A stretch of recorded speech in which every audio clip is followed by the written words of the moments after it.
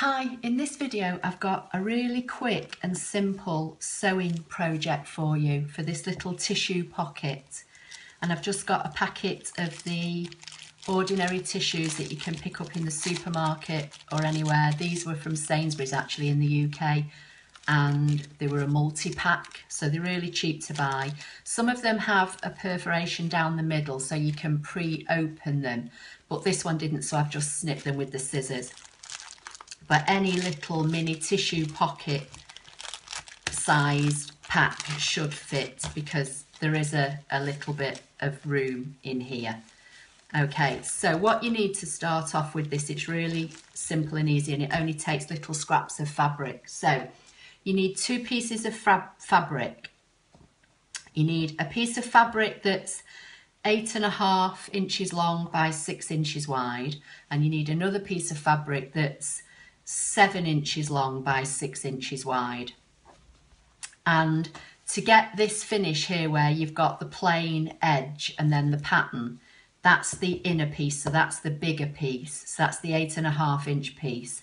So what we're going to do is put them right sides together. I'm going to use a 1/4 inch seam allowance and I'm going to sew along this short edge. Then when I've sewn that, I'm going to bring this piece to this edge and sew that. So I'll show you what I mean in a minute. So that's what I've got so far, and I'm going to sew a 1/4 inch seam here.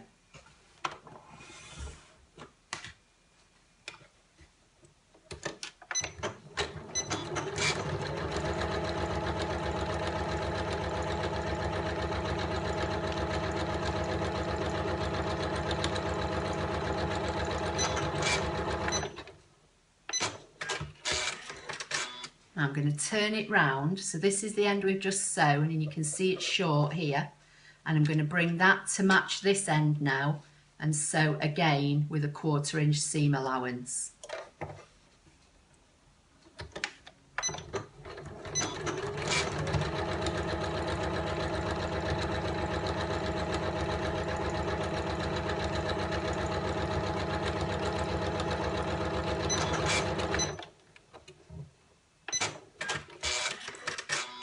Move my machine out of the way.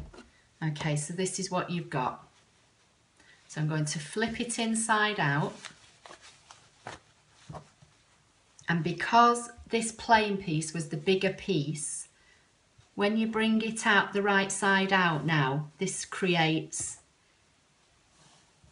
this edge for you, which basically is this here. So I'm going to press that now. That's the right side out. I'm just going to give it a quick press and then I'll move on to the next. Okay, so I've pressed it. So what we're going to do now is fold it in half and just finger crease down the middle, because we just want to get an idea of where the middle is. Okay, so you can see that there. So we're going to bring this flap to the middle here and this flap to the middle here, like so, and you want to overlap this one over this one just ever so slightly, you know, probably about 1/8 or something like that. It's just to give you, I don't think you'll be able to see it here, but it just gives you a little bit of an overlap here so it doesn't completely gape.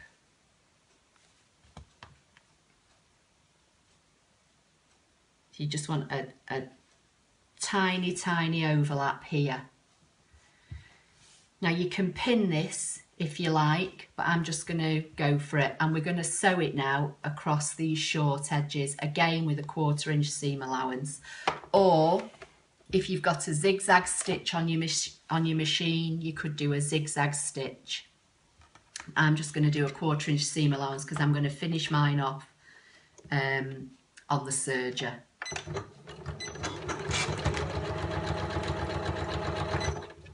When you get, just try and bring this in a bit more, when you get to where the crossover is in the middle, you want to go backwards and forwards over this seam.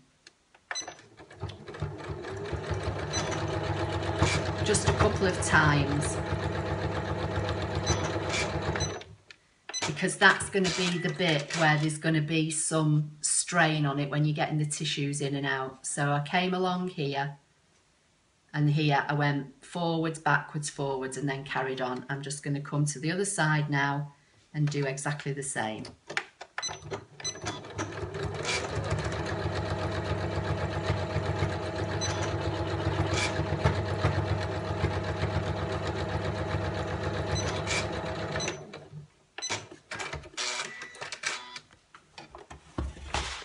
And that's essentially it. But I'm just going to, as I say, what you can do now, you could do a zigzag, or if you have an overcasting stitch on your machine, just to neaten up these edges, because we're going to flip it out in a minute. I'm just going to run them through my serger.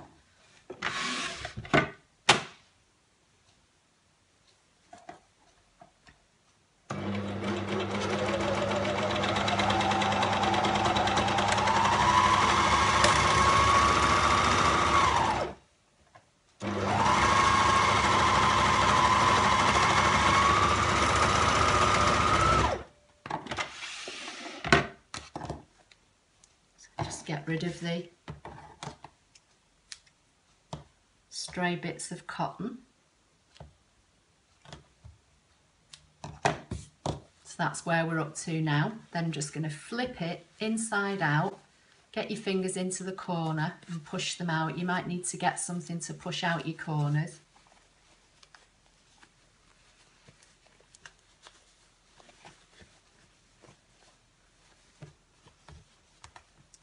You shouldn't really use the end of your scissors to poke out your corners in case you poke them through, and that's probably what I'll do next, but we'll go for it and see what happens.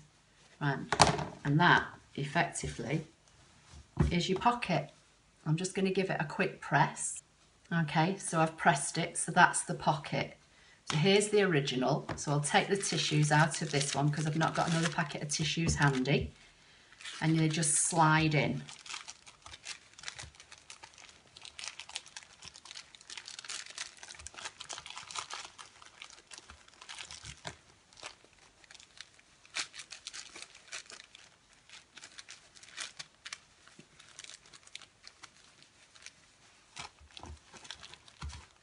There you go. So that's it. So that's one and that's two.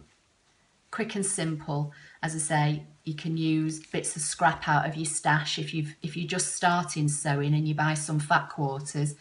If you bought 2 different fat quarters, you'd get a few out of 2 fat quarters. You'd probably get